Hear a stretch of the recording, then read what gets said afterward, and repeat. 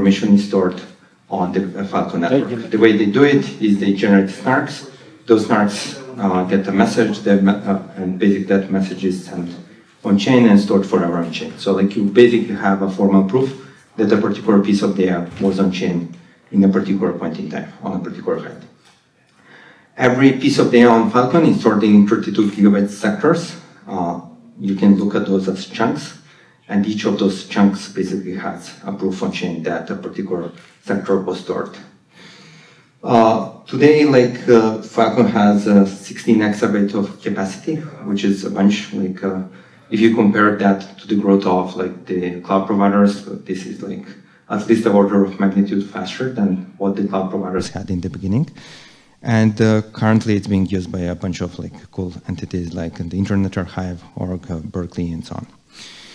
So the way it works is that you have a network of storage providers.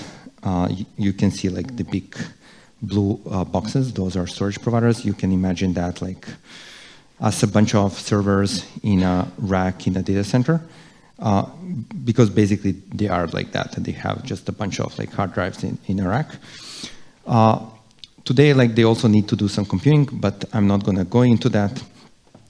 Then you can imagine sectors being stored on these particular storage providers. So you can imagine the sectors being some boxes that you keep on a shelf in a warehouse. The warehouse in this particular case would be the storage provider, and basically the boxes would be those sectors.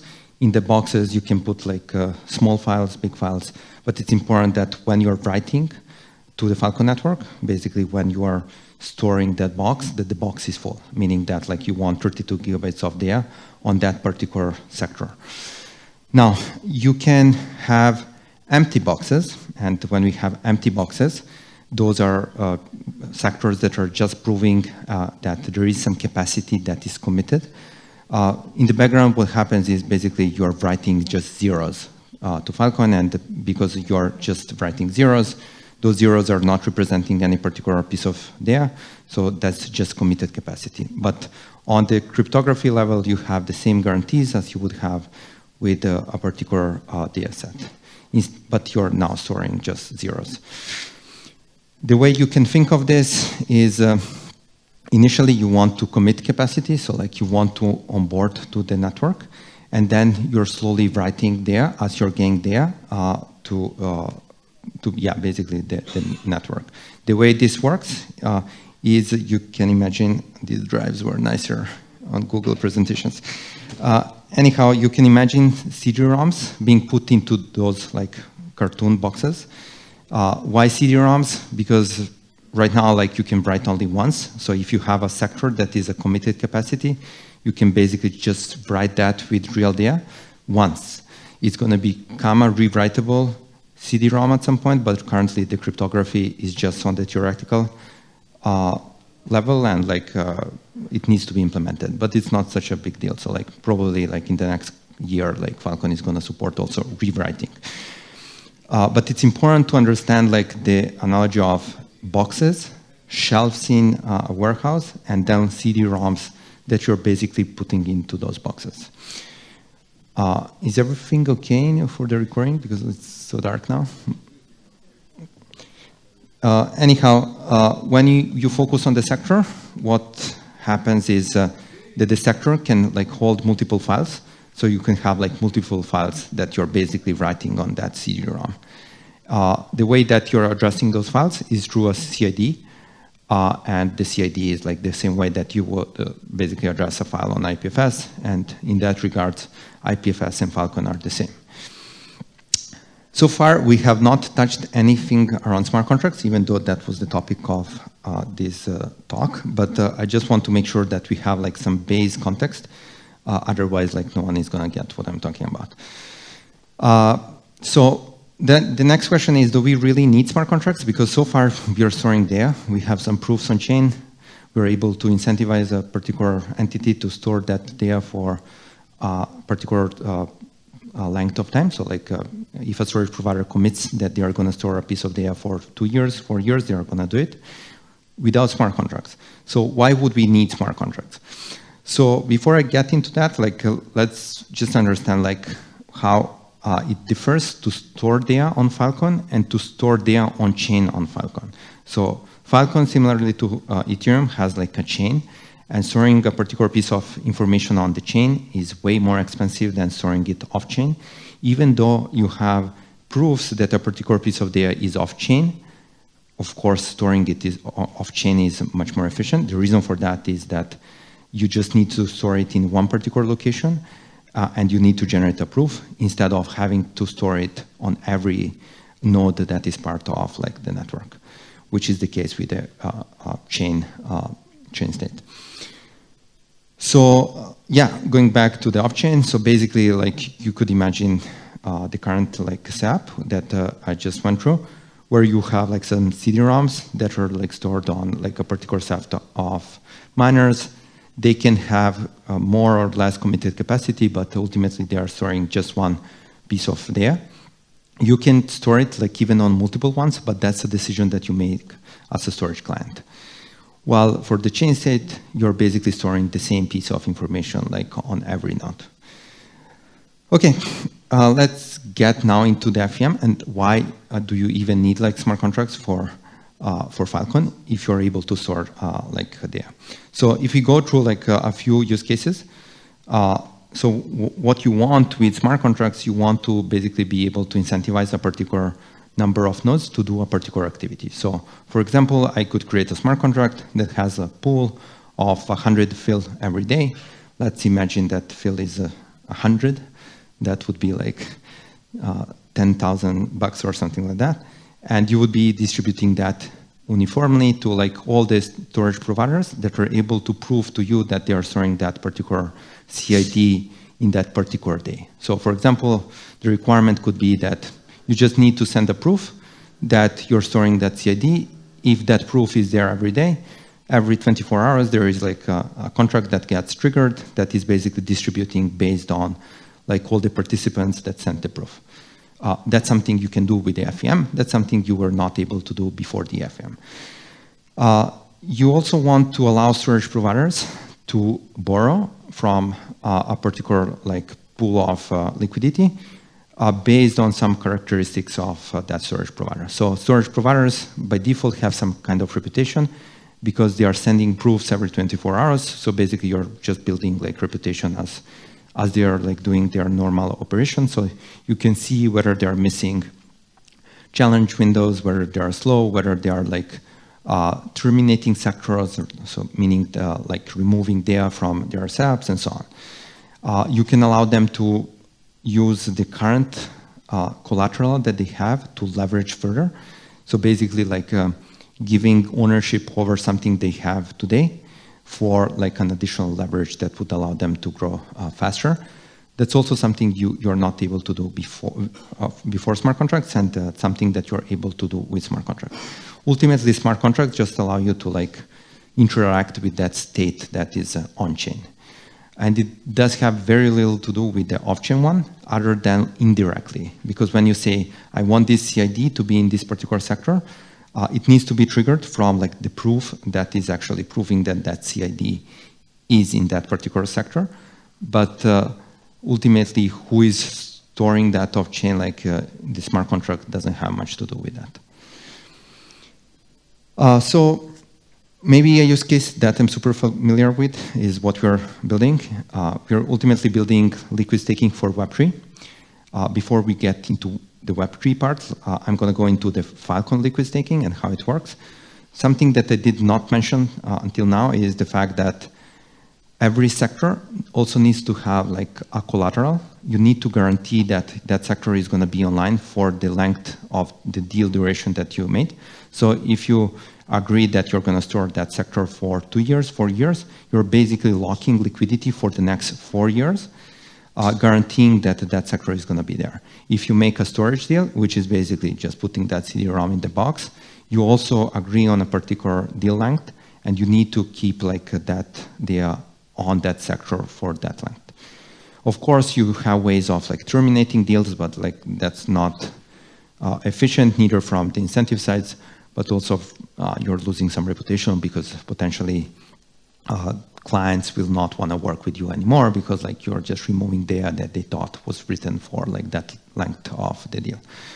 So in the case of Falcon, what we specifically do is we basically allow a set of stakers stake into a pool, and we're using the liquidity of those stakers to allow particular storage providers to use that liquidity in order to like back particular sectors. So we are abstracting away completely like all the liquidity for storage providers, and we are allowing them to just focus on adding storage and basically proofing sectors every 24 hours. Now, Web3 is a bit more complicated because now like it's not enough that we focus on Falcon. We also need to focus on other networks. And if you like zoom out more broadly what compute is and what Web3 is, like my assumption is that when we say Web3, like there is always a utility involved. So like it cannot be a network like Ethereum. Ethereum is basically just providing the consensus, and sure, we are using smart contracts.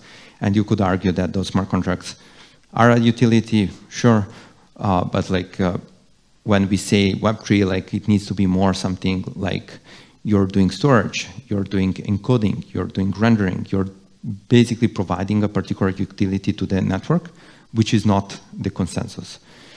So,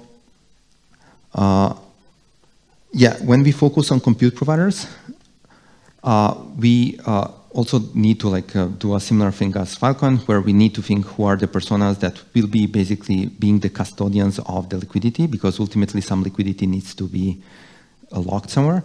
If you think about Lipeer is very similar to Falcon. In the case of Falcon, like the storage providers are holding that liquidity. In the case of Lipeer, you have orchestrators that are holding that liquidity, and based on the amount of liquidity that they have, they are getting like more or less jobs. In a way, it's zero-sum game where you're basically fighting with like other utility providers for the same amount of jobs, and then you have like a big orchestrator that is run by the Lipeer team that is basically just adding those jobs to like a shared pool, and from that pool, like a particular set of utility providers are going to execute that. Other networks that are relatively similar are render network as well, and so on. But ultimately, it's a compute workload that we also need to take care of. Now, this is getting more and more complex, so yeah, bear with me. So the way it works is that ultimately you have like very different personas. So on one side, you have like folks that are doing like massive storage setups. So they have like racks full of hard drives. And you have like token holders of Falcon that want to stake liquidity into something that generates enough yield for them. Well, on the other side, you have compute providers, and compute providers are very different from storage providers. Like you could imagine a compute provider being something like this, something more like an Ethereum miner, rather than like a storage provider that is just keeping a bunch of drives in a data center. The compute provider does not need to be reliable, which is a super important piece. And the fact that it does not need to be reliable allows us to basically commodize completely that activity. Meaning that like we are getting to the point where like it's insanely efficient. Like if you let people do mining, they're gonna get super creative on how they are gonna use both electricity, how they are gonna cool their equipment, how they are even gonna get to that electricity and so on. Because you're allowing them to basically contribute to our open network, which is probably one of the biggest things we have achieved as an ecosystem, allowing everyone to contribute to a particular network. While for storage, you need to be reliable, and it's super different. Cool. Ultimately, if we just zoom out from this and look at how this actually looks like on a practical level, and I'm getting more like on the technical side, is that we have like basically a layer 2 that is talking to Falcon, and basically we have like a bunch of compute providers that are able to do a few workloads that are basically being run on other networks. And somehow like we are talking between like all those networks. Ultimately, you have on one side a compute market, and on the other side you have like a storage market, and we are trying to coordinate all of that. And all of this would not be possible without like smart contracts on Falcon and like also smart contracts on Ethereum, because ultimately all the liquid staking tokens need to live on a network. And the best network for that is, of course, the network that has the largest liquidity pool, which is Ethereum. So yeah, I'm going to pause here and possibly start wrapping up and taking some questions.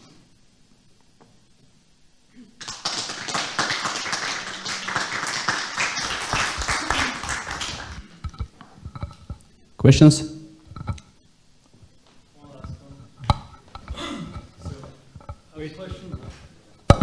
Can you hear me? Yeah. Oh, wow, that's loud. Okay, so my question's about using off-chain state on-chain. So if you look at the example of NFTs, they talk a lot about how like gaming NFTs would clog up this chain with too much state. We can put it off-chain, but there's no clean way right now to read off-chain state on-chain. You have to use like a chain link external adapter or something. Is FVM doing any work on reading off-chain state on-chain? Because that would be a huge differentiator. So you want to like read this CID or like? No, like the actual content itself. The CID at that content presumably has a need to be consumed on chain. And I gave the example of gaming NFTs. This is like a very common example, but it sounds like the answer to my question is no. FVM. No, but the reason why it's no is because like it would cost way too much gas, right? Like you don't want to like process images on chain. Like, no. Yeah, image is a very bad example. Text is like a common example. Yeah, I mean like, maybe I'm not getting the question, but like I think you can do it like on any network. Like the only question is how you're interacting with that state. So like if you're using like the default node, probably the node is gonna die on you. But like you can't read information on IPFS on chain. No. Yeah, this is the gap. Okay, the answer to my question is no. So I'm going to pass it off to someone else. But you can store a CID and you can just fetch it like.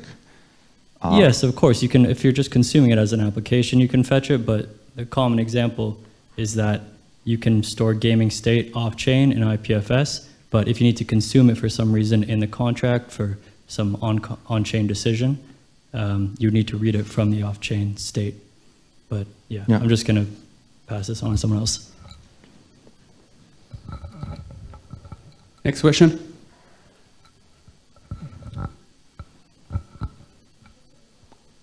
Okay, thank you, Vuk.